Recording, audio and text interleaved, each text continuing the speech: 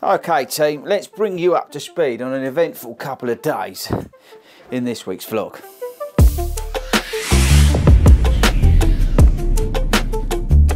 Okay, where are you? Right, so bit of a abnormal weekly vlog this week, because unless you've been living, I don't know, on the moon, you would have seen that I've injured myself. Okay, right, so where do we start? I'll tell you what we're going to do. We're going to break this video down into sort of 3 sections this week. Firstly, I'm going to tell you how I got on at the London Marathon. If you didn't know and you've not seen any of the videos, let's dive into a little bit more sort of how I got on and that kind of thing. And then we're going to talk about the injury, how I did it and what it is. And then at the end of the video, we're going to be going along to Carter and George, and they're going to be telling us exactly what we need to do, what's going on, and bring us right up to speed with the injury and give us a plan for what's going to be going on from here on out. Okay, so firstly, London Marathon, how that went. I've actually filmed this section, and I filmed this section before I got injured. I filmed it on the Monday when I was off.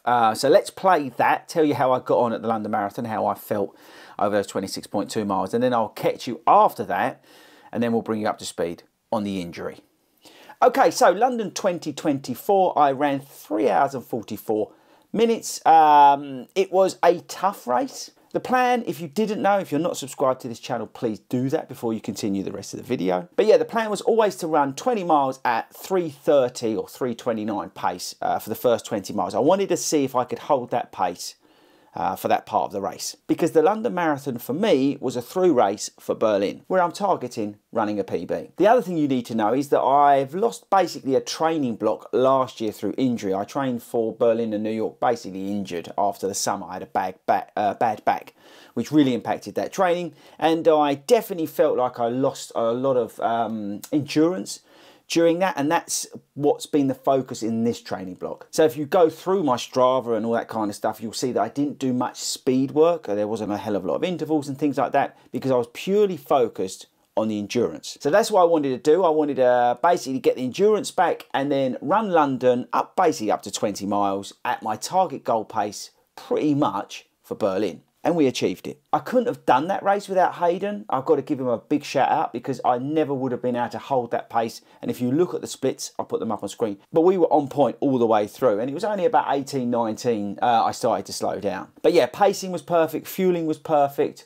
Shoes, if you've not seen the video on shoes, make sure you check that out, because I switched my shoes at the last minute. But yeah, everything like that was perfect. All the kit, all the gear was great. No issues with anything. And yes, we paced it well, or Hayden paced me well. Last 6 miles were a slog, I'm not going to lie. I dropped back to that 9-minute mile easy pace that I've been doing around Hartford. And it was a struggle, I'm not going to lie. It was hard, because obviously I burnt out before then. I could have, well, I couldn't easily, but I could have run 8:30 and probably been pretty consistent all the way through. But I wanted to push myself in those first 20 miles. So anyway, got the job done. Across the line, I actually sped up at the end, because I saw that we was coming up to sort of 3:45. So I sort of dropped Hayden at Buckingham Palace. He was like, what's going on here? You had no energy. But yeah, I put my foot down over that last 100 metres, 200 metres to get under the 3:45. So I was well pleased. Did I feel disappointed initially? Yeah, probably, because, you know, it's always that, could I actually hold that pace for a little bit longer? But you know what? On reflection, today, I'm super happy, and more importantly than anything else, I got to run with Hayden for 26.2 miles. I got to take in the crowds, and everybody who shouted out FORDY and all that sort of stuff. The support was amazing. The FORDY Runs cheer station was amazing, and it was just an epic, epic day. Right, so that was the London Marathon, and thank you to every single person who has given me a shout out, watched any of the reels, the videos, messaged me on Instagram and all that kind of stuff about the London Marathon. Thank you very much. Right, so next up, this bloody injury. Okay, so Tuesday after the London Marathon, I stood up on my tiptoes and I got a popping noise and sensation in my left calf. And, well, basically, it was a calf tear. I was in absolute agony. It was so bad that I fell to the floor with it, because the pain was just like nothing I'd ever felt in my calf muscle. So I then decided to ring 111, because I was getting pains in other places, and I thought it best to check in terms of what to do. And they actually said to go along to the QE2 hospital, so a big shout out to the QE2 hospital. Okay, so then we headed over to the QE2, which is one of the hospitals here, and I met some amazing people who work for the NHS, and I just love people who work for the NHS. Whatever whether you're a nurse, doctor, front of desk, whatever it is you do at the NHS, you're an absolute hero. Anyway, saw the guys there. They were amazing. The person I actually saw was incredible. Confirmed that it wasn't my Achilles, because that's what I was worried about, and I think that's what they were worried about on 111. So we did this test. I can't remember exactly what it was called, but it was like a test to see if it was the Achilles. But it wasn't that. It was the calf muscle, and it was the calf muscle, and I'll put it up on the screen. Begins with G. I can't remember for the life of me what it was. But it begins with G that he said I'd torn. So that was that. Confirmed the tear. Wrapped me up, the leg up. And that was basically to protect it and aid with the sort of rehab side of things.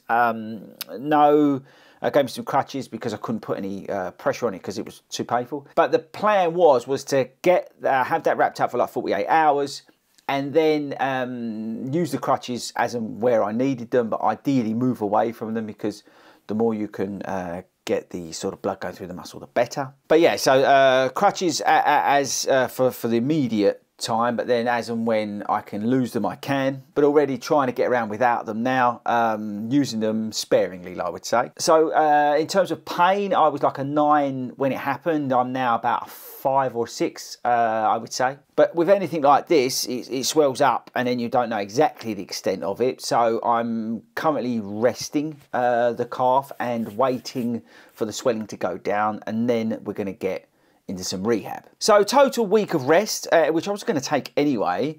So that's kind of in a good thing. It's come at a good time in that respect, because I was going to take a week off so that I can have a full week of it sort of healing, and then we can get a program in terms of getting it physioed and all that kind of stuff, and we're going to come on to that in just a second. Now, annoyingly, I've got the busiest May, or had planned the busiest May ever, so it couldn't have come at a worse time, and even into June, but it is what it is. And we will now document the rehab and the return to action on the channel. So again, I don't know the severity of the tear, let's say, because it just went up like a balloon. So let's see what happens, and that's hopefully what we're going to get from our visit to Carter & George today. So Carter & George are a specialist physio. They provide amazing services here in Hertfordshire and around. Go over to their website, Carter & George. I'll put the link in the description, and you can basically get everything you need in terms of as a runner.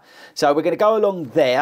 Hopefully they're going to give us some information, have a look at the calf, give me a plan of what we're going to do. That's the most important thing for me. The only way I'm going to stay sort of out of a rabbit hole in terms of my just mental health, I need a plan, I need something to focus on. So hopefully today at Carter & George we're going to get that. So yes, that's it, you're up to speed. Let's jump in the car, let's head over to Carter & George, let's find out what's going on with the calf, get an update, get a plan, and then we can go from there.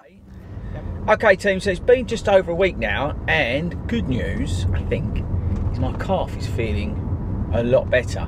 The swelling's gone down like massively. Like at the end of last week, I got off the crutches, got out of the wraps and all that sort of stuff, and then I just did everything the doctor said, and I pretty much, I would say, Saturday was able to get around by myself. I wouldn't say pain-free, but not far from it.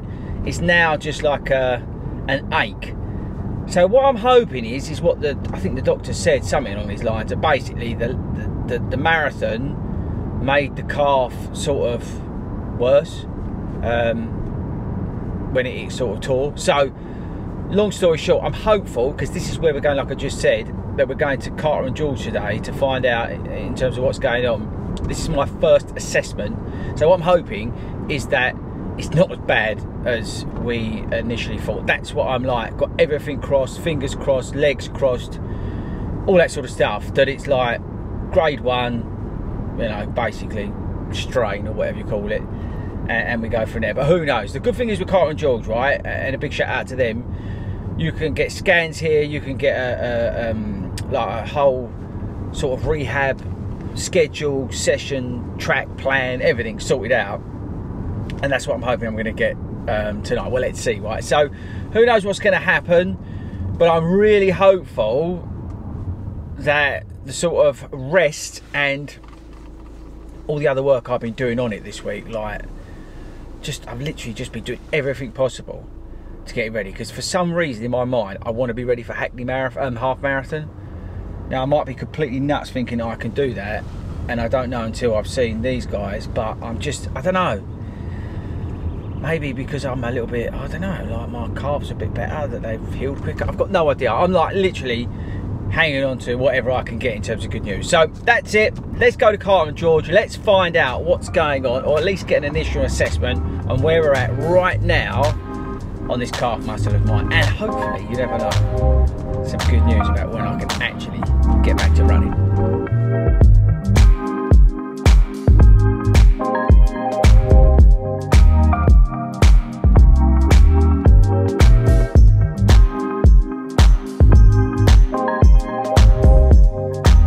Okay, right, so first thing I've asked Sophie is, when can I start running? And you said? Not too soon. It's not good news. If I put you back too quickly, you will be back at square one because it will just go again. So what I've done, I've just spent about 5 minutes telling her what a hero I am and how I'm already up and about, hopeful that she would buy that, and the fact that I could go running, and she's already told me I can't. So, what's the plan now? We're going to take it slowly and we're going to assess it properly. Okay, let's go.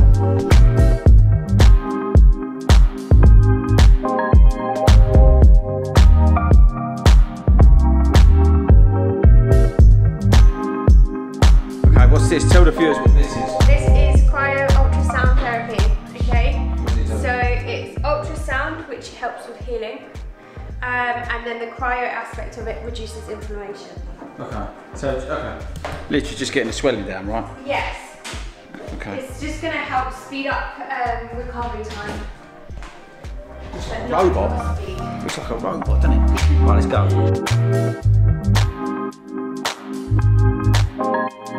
I said, look, Legend's back there, working hard, and I'm working hard here, trying to talk my way into the Hackney half, which is not happening, but it might happen. Time frames. So, yeah, well, we'll debrief once we've done this, because we've got to get a scan and stuff like that. That is quite cold now, isn't it? Yeah, we'll get it. It's going to go to minus 0.5 degrees. Okay. So, yeah, so I'm gonna sit here and freeze, and then we'll wrap it up in a bit, and then we'll we'll get a plan together. Me and the boss back there, who's gonna get me ready for Hackney half, maybe, maybe. Hey, assessment time. Hey, where is she? Right, tell them what you reckon. So based on today, I think there is definitely a muscle tear of the calf or the gastroc. I can't determine the classification, the size, or the recovery time frame for now. So what I've recommended is we get him booked in for an ultrasound scan to determine the classification and the size of the tear, and then we'll make a rehab plan from there. Which basically means I can't run still, correct? Correct. Oh, okay, well anyway, that's good news. She's a legend. I'm now going to go and get booked in for a scan, and I think that's it. Right, so firstly, Sophie's a legend, Carter and George are legends, and everybody who works there, guess what, they're legends. But I'm not sure how I feel about what I just got told. Sounds like we've got a little bit longer than expected, sort of wait. We've got the scan, well they're trying to get me a scan, because that's the issue, is getting me the scan for, it's a bit noisy over here. Yeah, get me the scan for the calf. But hopefully we can get that next week. And then once we know, like Sophie said, the size of it and what we're dealing with, then I suppose we can get like a plan and go from there. But it's really frustrating, it's really hard to sort of not run at the moment and deal with all that sort of stuff. So fingers crossed we can get a scan next week, and then we can get the plan. I was kind of hoping to get that today, but it is what it is, it's not their fault, it's, you know, it's just timing, right? So yes, more ice. If it's like more than 4 out of 10 pain, I've got to use the crutches, and short walks only. So yeah, I suppose a bit deflated, but it is what it is, isn't it? That's the problem when you injure yourself. But you never know, right? The thing is, we've got to wait until the scan. Once we know the scan, once we know what we've got, then we can get a plan. So come on, FORDY, let's get positive. Let's get positive. Right, okay, that's it for the weekly vlog. Come back next week, we'll update you on the calf, we'll update you on everything else. Again, big shout out to Carter and George, big shout out to Sophie. I really do appreciate all the help and that, trying to get me back to where we need to be. I'm not going to do any running, obviously, but yes, make sure you tune in next week, and we'll update you on what's going on. We've got some other cool things planned as well. So I'll catch you guys later because I've got to get back now because I've got to do some work. So I'll catch you guys later.